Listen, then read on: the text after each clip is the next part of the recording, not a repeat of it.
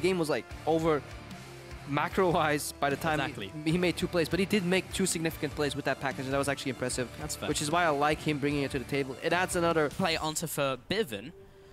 All right, what you want to do is Hex, so he can't W out or E out. Gets it right on time. The Cocoon as well. First blood over to Ryu. Could not have been played better. Feven, respect Ryu as a good player. You don't do that. You don't walk into 2k and maybe put in a bad position if they try to go for this one, because Featherman jumps in looking for the Frozen Tomb. Isn't able to get it because of the spell shield. The flash into the knockup from Noxiac though. Knocks Ryu into the team. He'll have to flash away, but there is the Frozen Tomb. Can't burst him down before the Wild Growth comes up though. And Yankos being chased into the jungle. Now Odawamne arrives. Does he have the damage to deal with Reckless? The rest of the team is dead. And Fnatic annihilate H2k in that fight. Ace for Fnatic. Big team fight, and this is what we're talking about. Yeah, H2k. And maybe H2k can do something here. Alright, couple good things here. Hang on, we'll explain it later, because Cowboy split pushing. Baron gets started again.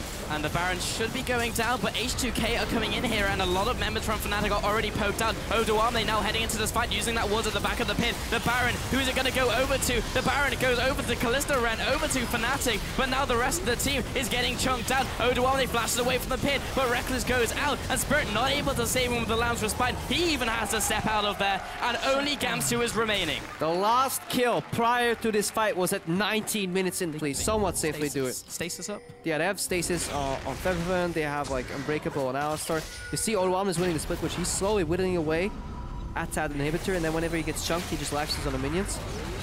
We see a hard engage reaction for Fnatic. And Noxiac gonna try and make it happen, gets a knockup onto Ryu and Vanda. Can the team follow up though? Spirit's coming in here, but Noxiac taking a bunch of damage even through his ultimate. The binding does not land. Odawamne in the back lines, gonna start dueling Gamsu. He's by himself, mitigates some of the damage with the riposte, jumps back into his team. Febin with the re-engage, with the ultimate on himself to get some of that healing down. And Odawamne is out of mana, he's trying to escape from this fight. Ryu will go down, and Odawamne is unable to run away. Vanda being chased in, and it's all going wrong for H2k. H2k just threw the game. Odawamne, if he does not teleport, he can end the game. I'm pretty sure he could have ended the game, because Gamsu, no teleport, he left the lane, and there was a moment in that fight where H2k could choose to not commit, get out of there, because they made a pincer. They could have just disengaged, stalled the backs. I think Odawamne could have straight up ended the game right there on the Fiora, if not take 2 Nexus Towers. And Fnatic, they may be at risk of ending the game themselves here. 30 seconds on both Fiora and Ryu.